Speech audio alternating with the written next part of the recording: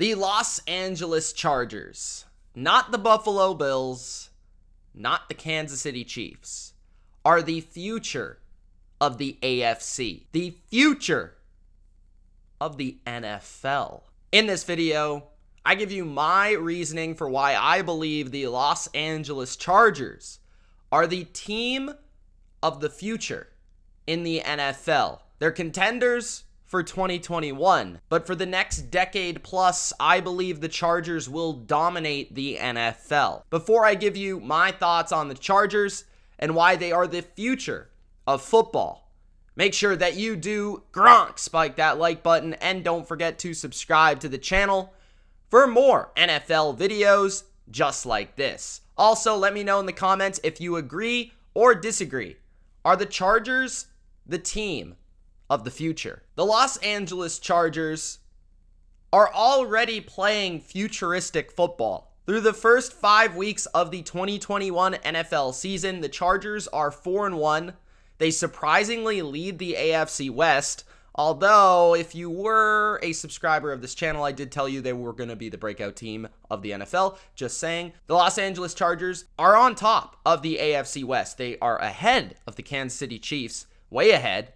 They are ahead of the Broncos and the Raiders. But the impressive part of their record is not necessarily that they've won these games. It's not necessarily that they've beat down their opponents. It's the way they've won these games. The way they've won these games thus far this season is very futuristic. What do I mean by this? They're going for it a lot. Like, I mean a lot. The Chargers so far this season have won games solely based on head coaching decisions, quarterback play, and aggressiveness, and math.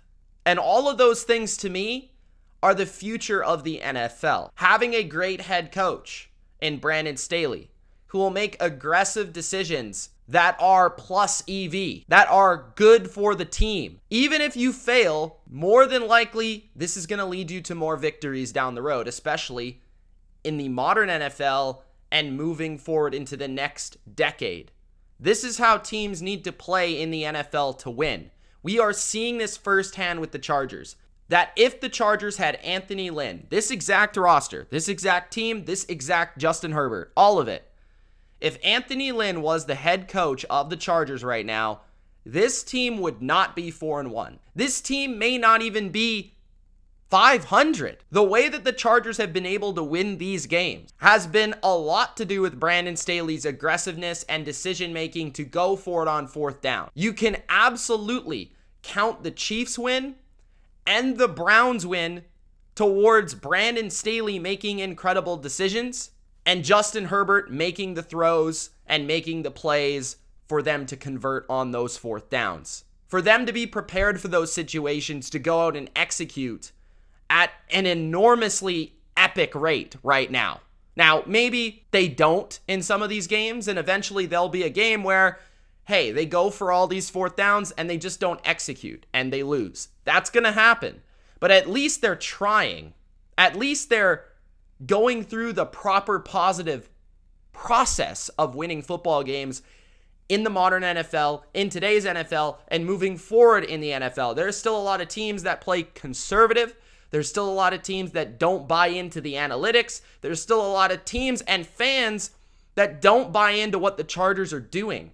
And it starts at the top. It starts with the head coach.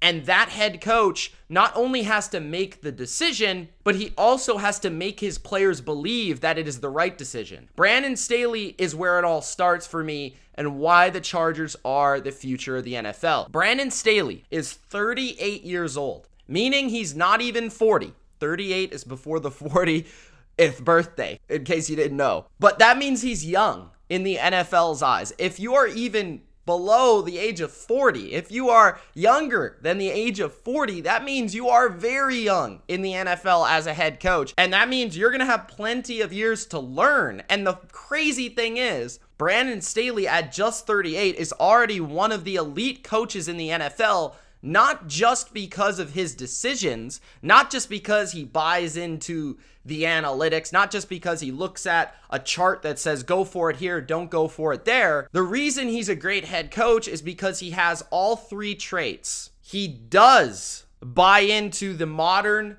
NFL. The way that football should be played in this era, Brandon Staley is absolutely perfect for that style of football. Reason number two, he has a great scheme defensively. He makes players better. Marginal players that are just okay, just maybe replacement level players, he makes those players better. Last year with the Rams, best defense in the NFL. This year, sure, the defense hasn't really added up statistically, but they've had some good game plans.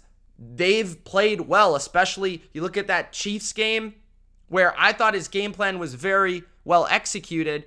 And I think he has a vision of football that not only is great on the offensive side of the ball, but also the defensive side of the ball. All the way around, he believes in complementary football, and he just simply believes in the right things. He has a full vision of a football team. A lot of times we see these head coaches, they're just a defensive guy, they're just an offensive guy. The thing I loved about Brandon Staley coming into Los Angeles, but also now seeing it on the field, seeing it unfold, is that he has a full vision for this football team and it's being executed well only in his first year, where he really hasn't had his fingers on exactly the personnel to pull off his schemes or necessarily the full vision of this team moving forward. That will come down the road. And number three, he is a great leader.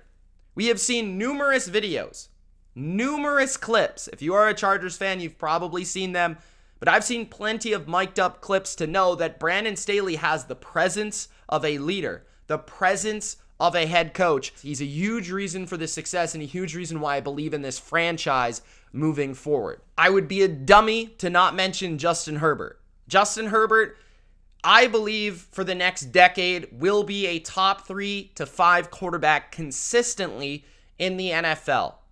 You could throw out other names in the AFC even, Lamar Jackson, Patrick Mahomes, Josh Allen. Herbert is firmly in that top 5 within this conference, but also within the NFL, he will be a top 10 quarterback, an elite quarterback. If you look at the top 10 guys, maybe even just narrow it down to the top 5, more often than he is not. So that gives you an opportunity every year to have a great baseline for your football team. Because when you have a truly special quarterback, you can get away with maybe not having the greatest third receiver or tight end or linebacker or free safety. Whatever it may be, it really upgrades that baseline. Trust me, I'm a Patriots fan. I know I've seen a lot of bad defenses over the years. I've seen a lot of bad receiving cores, but Tom Brady, it hasn't mattered. Okay? So with Justin Herbert, you're going to see something similar. Not calling him Tom Brady, but the guy has a very bright future, and he should be one of the best quarterbacks in football moving forward. And we've seen him do it in multiple schemes with different coaching staffs already just in 2 years. He's also just incredibly accurate. He's got a great arm. He's got all the tools to be a great quarterback. And we've seen these things that I don't think are going to get any worse. I believe Herbert's only going to get any better, right? Justin Herbert is so great that even without great receivers, great running backs, great offensive lines, he'll be able to carry the load offensively. And with Brandon Staley being more so a defensive coach than an offensive mind, even if the defensive talent isn't up to snuff, he should be able to get at least an average unit on the field each and every year because of his intelligence. The main staples of a great franchise, that is the head coach and the quarterback. That's what you need to be a great team over a long course of time. Because other elements will shift, other players will change, wide receivers may leave and come and go, running backs may come and go, offensive linemen may get hurt, defensive players, 1 year you're going to have a good defense, 1 year you're not going to have a good defense. That just happens in the NFL. But as long as you have a great head coach and a great quarterback, you will be successful in the NFL. I truly, undeniably believe that. But then you also have other elements to this football team that I really like. Rashawn Slater, your left tackle, was just drafted this year, first round. Absolute locked and loaded stud. He's the Tristan Wirfs of this year. He could be the best left tackle moving forward in the AFC. And I wouldn't be surprised. He's that talented. He's looked that good so far. Protecting Justin Herbert, that is absolutely what you need, a cornerstone of your franchise on offense. You have Corey Linsley, who you signed at center. Not saying he's going to be there for the next 10 years. He's already 30, but he's signed long-term to be there for the next 3 to 5 years. So that's solid. Wide receivers, we'll see what happens with Keenan Allen and Mike Williams. Allen's getting a little bit older. Williams is becoming a free agent, but you'd maybe look to re-sign Mike Williams, who's having a breakout year in 2021. Austin Eckler is a running back. He's probably in his prime right now, so he's probably got another couple years. That's the most replaceable position, so I wouldn't be too worried about that. And defensively, you have two cornerstones that I love. Joey Bosa, he's locked up as a pass rusher, an elite pass rusher for the next 5 to 10 years. And you have a safety who's a game changer and a chess piece, Derwin James, who's also very young. Both players are 25, 26 years old. So for the next 4 to 7 years, they are going to be elite players as long as they stay healthy. That is awesome because you have cornerstones on offense, left tackle, cornerback, maybe receiver. You have cornerstones on defense, secondary player, pass rusher in a passing league. That is perfect. This team is built for the future. They've got all of the elements to dominate the next decade. That's not even to mention guys like Asante Samuel Jr., who look to be bright young stars in this league at the cornerback position.